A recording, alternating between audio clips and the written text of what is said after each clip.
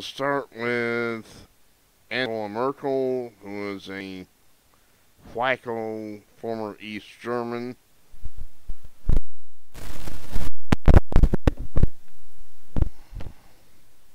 Sorry for the static. She applauds Hillary Clinton. That's all you need to know. If somebody's applauding Hillary Clinton, you got problems right from the start. Brushes off Trump attacks over refugees. Trump says that she's ruining Germany because of leaving her borders open. I agree with him 100%. They need to close their borders and send them back where they came from. And there's just different cultures there, and it just will not work. Chancellor was... Here's what she said about Hillary. I admire her strategic thinking and her strong commitment to the transatlantic partnership. Oh boy. Whenever I was able to work with Hillary Clinton, it was a great pleasure. When you were working with Hillary. Chancellor was less effusive about Trump, the billionaire real estate developer who last October had Merkel's open border policy on refugees insane. He called it insane, which is about right. In December, Trump tweeted that Merkel was ruining Germany. I don't know him personally, Merkel told Bild. As for personal attacks, Merkel said, I see no need to respond to him on that. It's not a personal attack, he was attacking your wacko policy. So,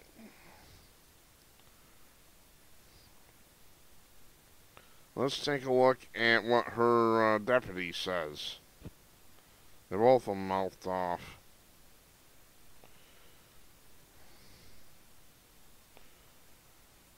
Okay, German minister calls Trump a threat. Merkel lauds Clinton. We've already done the Merkel part, so we won't bother with that. German economy minister Sigmar Gabriel has branded leading U.S. presidential candidate Donald Trump a threat to peace and prosperity, while Chancellor Angela Merkel said it had always been a pleasure to work with Democrat Hillary Clinton. Trump's a threat to peace? And he's going to pin the ears back of some of our enemies, I'm certain of that.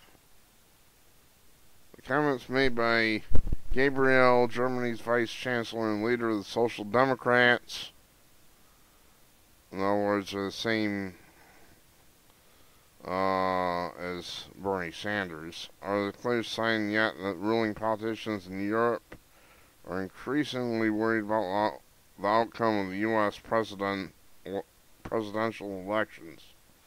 Whether Donald Trump, Marine Le Pen, or Geert Wilders, all these right-wing populists are not only a threat to peace and social cohesion, but also to economic development. You don't care about economic development. You're a left-wing nutcase. Du bist ein Dummkopf! Gabriel told Welt am Sonntag newspaper in an interview published on Sunday. Gabriel said Trump and French National Front leader Le Pen were promising voters a way back into a fairy tale world in which economic activity only happened within national borders, and that's BS. But that history has shown such isolated economies had no prospect. When haven't we traded? We have to make an effort to explain how we want to shape globalization in a fair way, Gabriel said. Well, there you go, he's a globalist. I can't stand globalists. No, we can't seal our country completely off, but we can seal our borders and get a system in place that makes sense. A system for managed immigration where we get people who are going to contribute to this country that come here, instead of just coming over the border and expecting to be taken care of for life. That's the thing right there.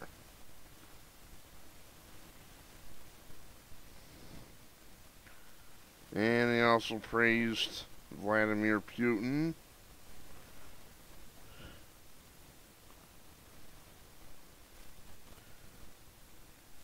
And he goes on to praise Hillary Clinton, which is all you need to see as far as I'm concerned. Hillary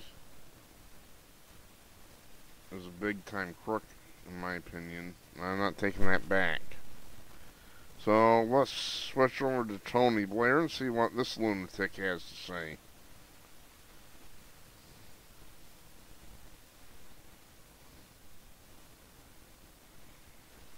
Europeans anxious about a Trump presidency. Former British Minister Tony Blair expressed concern about the United States presidential race on Sunday, saying that European observers are anxious about the prospect of Donald Trump in the White House. In a radio interview with John Katzimadis, that's not going to happen. Blair was asked his opinion on the presidential race and responded by laughing. C asked if he is laughing because of the entertainment value of the Trump presidency. The entertainment value is high, and there's a certain, I have to say, level of anxiety as to what's happening in America, the most powerful country in the world. It really matters, Blair responded. He added that he remains optimistic about the outcome of the campaign, which means he wants a leftist pinko commie in there like Hillary.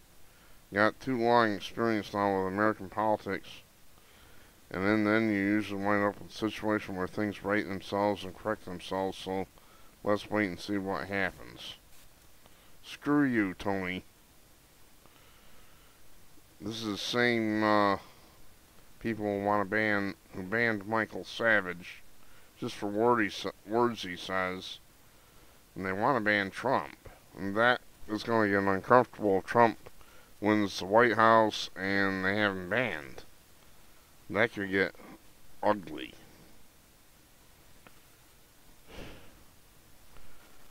I think the most important thing people want to see, particularly if they're supporters of America and allied America, is they want to see America as strong and capable of forging the right partnerships in the world.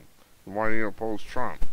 Though not mentioning the Republican frontrunner by name, Blair implied that a Trump presidency would alienate some American allies and weaken the nation. Oh, for crying out loud. I can't stand this idiot. I'm sorry, my British friends, but, he should have been thrown out of office a long time ago. He never should have got in office.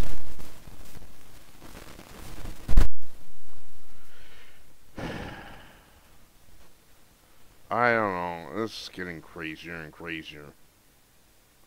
I'm Artifacts of Mars.